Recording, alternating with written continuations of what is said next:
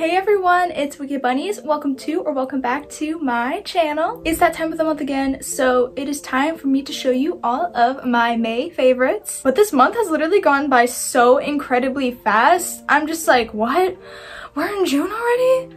Huh? Like, how is this possible? So I've acquired a lot of things that I really like this month that I can't wait to show you guys. It ranges from plushies and toys, fashion, beauty, stuff I've been watching, music, you know the drill. Also think this is my first time on my channel dressing in gyaru, so hi there. I honestly feel like I haven't done anything related to gyaru on my channel, so if you would like to see more of this sort of type of stuff, like just makeup, beauty, etc, comment down below and I will look into your requests. But enough of my rambling, let's get into my favorites. So starting off first, we're gonna go into my toys and plushie faves of the month. And so I have this super cute My Melody Pinky Street figurine right here. And I honestly got her for a pretty decent price on Depop. She was about like 50 bucks after shipping and taxes, so I don't think it's that bad. And she's so freaking cute. Like, oh my god. This is literally, I'm sorry, this is me. But I've been getting really into collecting anime figures the past few months, and I think she's such an adorable figure to put in my collection. She's Sanrio, she's pink, I mean, she's everything I love, so I'm really glad that I got her. Next toy I have to show you is this super freaking cute My Melody strawberry plush that I got from a Depop trade, and oh my god, is she not the cutest thing ever? I'm so happy I got her, honestly. If you guys have watched my February favorites video, then you probably remember this guy right here. And if you don't know, I'm quite obsessed with strawberries. I love eating strawberries. I think they're adorable. So now I have two strawberry My Melodies on my bed at all times, and they're just my best friends. They're pink strawberry girls and I love them. Next plushie I have is also another Depop trade, and it's this super cute Halloween Hello Kitty Build-A-Bear. So I've been really wanting a Hello Kitty Build-A-Bear for a while, and they're kind of expensive. Like, if you're into like Build-A-Bears, you're gonna know like what I'm talking about with price range, but I'll just put like a sort of price range right here just so you can see how ridiculously crazy expensive they usually are.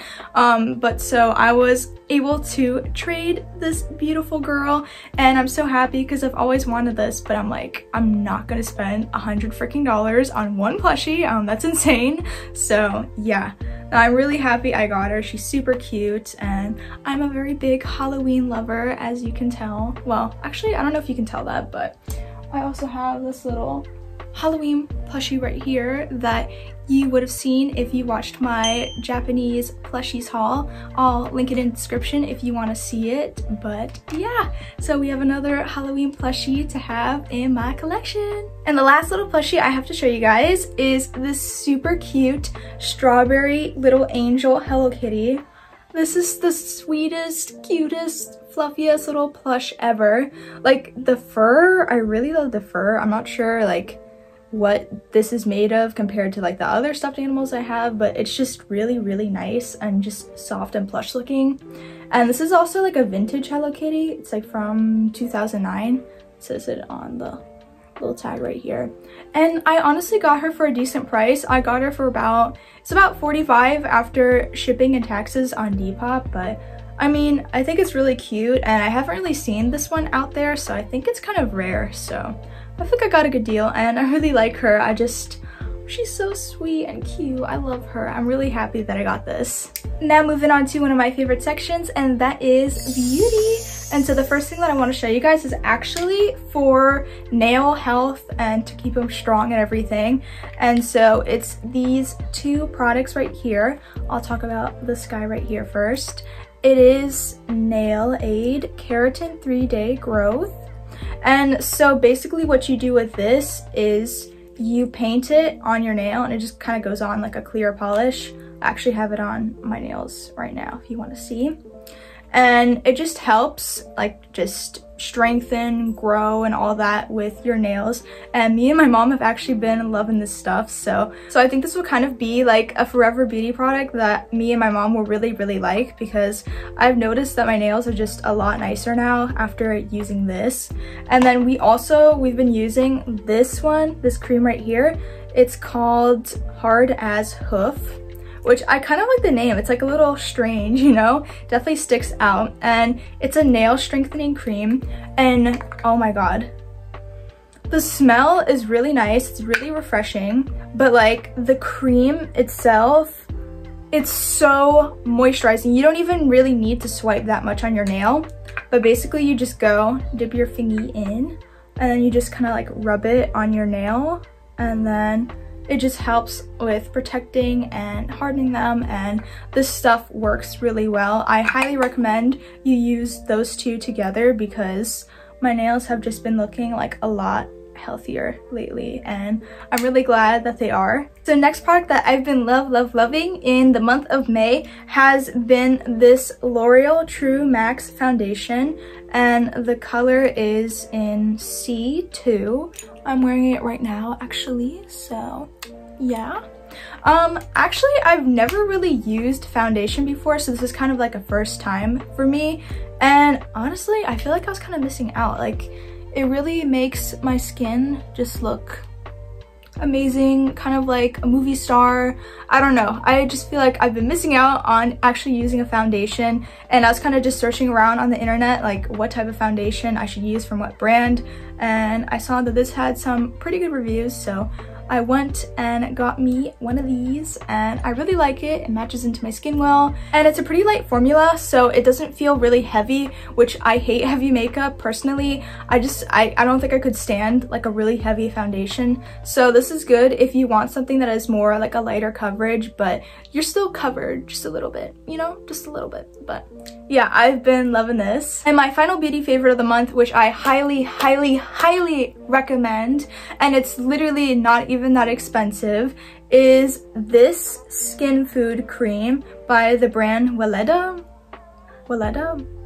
I guess. I have no idea how you say their brand, but oh my god. So they make a body butter and also a face cream. What I'm holding right now is a face cream, and it's so nice. Like, let me just show you what the cream looks like. First, hold on.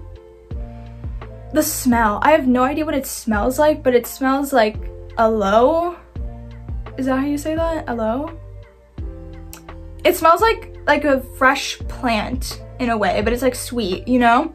And this is what the cream looks like.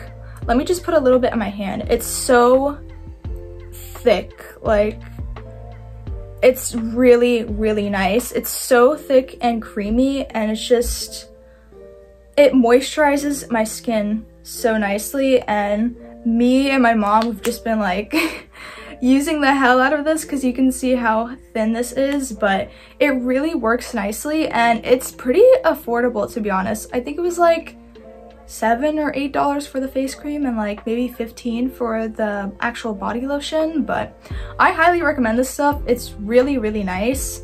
It's just super moisturizing, and the price is really good. So yeah, I definitely highly recommend you guys check this out if you haven't already. Now moving on to what I've been watching this month, and it's pretty much been all YouTubers. So yeah, let me tell you who I've been watching. So we have YouTube on our TV in our house, and my mom basically opened the app and we got into it. And on the first page, there was this video talking about, is life in the US or in Europe better? And so me and my mom were like, oh, well, that's interesting, because we've been kind of thinking about that recently. So we clicked it, watched the entire thing, and we were like, wow, this is really put together like greatly. Like, the way he films and tells his stories are just so captivating, and he is just truly an artist on YouTube. Like, you guys really need to check him out if you're just into sort of like vlogging, but also language, but also just personal experiences and traveling. If you're into that type of stuff, I highly recommend him, because his channel is just so good, and my family's just kind of been obsessed with watching his videos recently. Okay, so we have another YouTuber that I've kind of been obsessing over this month, and that is MatPat. and it's just game theory, film theory, food theory, style theory. Literally all of his channels I've just been really into recently. I don't know why, I kind of just did a huge deep dive into all those channels. Like, I was a casual fan of like MatPat videos, but like now I'm like really into his content and everything, and I've just been watching every single video he puts out on his different channels. It's just like he has a really nice personality, and like his wife and the other people on his team are just super awesome. So I've been really liking their stuff, and he just always makes like interesting things, you know, something that makes you go like, huh, I haven't thought about that, but I wanna know why it's like that. So yeah, if you haven't for some reason watched any of MatPat's videos on his various amounts of channels, then I suggest you do, because he has some really interesting content. So this technically doesn't count as a YouTuber, it's more just like YouTube as a whole, but I've been obsessed this month with this game called Amanda the Adventurer. I've just loved seeing other people play this game, whether it was MatPat, Markiplier, Jacksepticeye. Oh my god, it is filled with lore! It's so good. I haven't found like a video game that I've been this passionate about like for months, honestly. I can't even remember. Oh, Resident Evil. That was like the last game, because I mean, my bae Leon was in it, so of course I had to be obsessed with it. But Amanda the Adventurer, oh my god, it's like sort of like a Poppy Playtime, Five Nights at Freddy's. Like, it's kind of like a kids spooky creepy type of story where it's like, uh-oh, electronic go bad, uh-oh, it's for kids but now it wants to murder people, that type of thing, you know. But it's honestly just so good. The story, you need to get invested in it. It's just insanely good. Like, it's just, they have so many hidden details in the game, and it's just, I've just been obsessed with watching people play Let's Plays basically of that game, because it's incredible, and I highly recommend you check out other people playing it, or you play it yourself, whichever. It's really, really good. Now on to my favorite books. So there's this one manga series that I read this month, and I honestly really, really liked it. I'm not sure how popular it is, but this is the title. It's called Tokyo Boys and Girls. And I'm not sure if this is like a popular series or not, or if it's more underground, I guess. But I really, really enjoyed reading this, and it's very like shoujo beats type of stuff. So very like lovey, high school type of things, but it's also like a bit different. It's not like super lovey in a way. Like, there's actually an interesting story behind it, and basically one of the main character's crushes, he has like this whole thing, like a grudge with her, and it's just interesting how this plays out. I just really like this book a lot. I thought the characters were pretty cool, and I liked the majority of them, so I recommend it if you want to read something that is on the lighter side, and if you would like to read something that is like a cute teenage romance type of thing. Now moving on to my May fashion favorites. And so the first thing I want to talk about is actually gold jewelry. So I've always been more of a silver type of girl when it comes to picking out jewelry, but recently I've honestly been loving gold, like gold jewelry, just everything gold. I've just been kind of like, huh, that's beautiful, I need it, and I want it. So I have gold jewelry on today. As you can see, my necklaces are gold, and I even have some gold rings on. And even this little star right here on my shirt is gold as well. So yeah, I've just been into gold jewelry for whatever reason lately. Maybe just because of summertime, I'm not sure. It's finally come to me that gold is a cool color that also looks good on me still. Like, I didn't know if gold kind of like washed me out or anything, but I think it looks fine on me, to be honest. I think it looks cute. So gold, my new bestie, I love you. This month, I feel like I've just been incredibly busy, so I haven't really been able to dress up like this for a bit. So I was kind of like, well, I need to still look cute if I'm busy running around places, you know?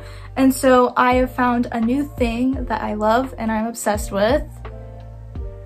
Floral dresses. Just like any type of floral sundress. This one I got from Walmart in particular, and I just think it's so cute and so flattering, and it's just so comfortable. The material is like very comfy. So I just throw this on and literally go out with my day, and I still look cute while doing that. So this has just been something I've been loving. Like, if you're a busy bitch, then buy these. These are cute. If you're kind of lazy and you just want to look good, get these, because floral sundresses, you can never go wrong. And so my next fashion fave of May has been this super cute hoodie top that I got from a Depop trade, and it's basically this little pink ruffly top that has the little sugar bunnies in the corner here, and then it has a little shirousa hood right here. It's kind of hard to see the full glory of it, but it has little ears, little bunny ears, and I think it's so cute. And I got this pretty much for free because this was a trade, and I just think it's so cute, and I'm really happy to add this to my little clothing collection, my little kawaii clothing collection, because it's very cute.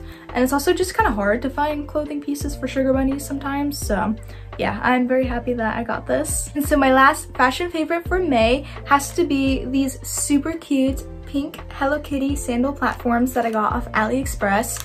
And oh my gosh, they're so freaking cute. Like, they have these cute little flowers on them, and then the Hello Kitty charm. And these are honestly pretty comfortable to walk in, and they were pretty cheaply priced. I believe they were between like $14 and $18, and I feel like I got my money's worth because I've been wearing these a lot recently, and they're just super cute. They match with a lot of different outfits because they're pink, and they have, of course, Miss Kitty on them. So yeah, I've just been really loving these. These are perfect for the warming weather. Now moving on to my music favorites of May. And so the first album that I want to talk about is actually Melanie Martinez's Portals, and I've been really enjoying that album. I finally got a chance to listen to it fully this month, and I'm glad I did because it's different obviously compared to her previous albums, but I actually kind of like the change. Like, I know Crybabies as a whole were kind of like divided on the whole new concept and everything. I personally thought it was really cool, but some people were kind of like, yo, what is she doing now?